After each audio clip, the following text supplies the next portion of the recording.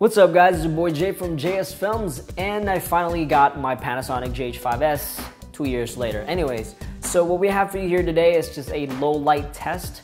I know you've probably seen a lot of these, but this is a little bit special because I am using my DIY anamorphic lens setup, contact size, taking lens 50mm 1.2, Sankor 16C, and I shot this at f4.0 because that's the usual aperture I use at nighttime.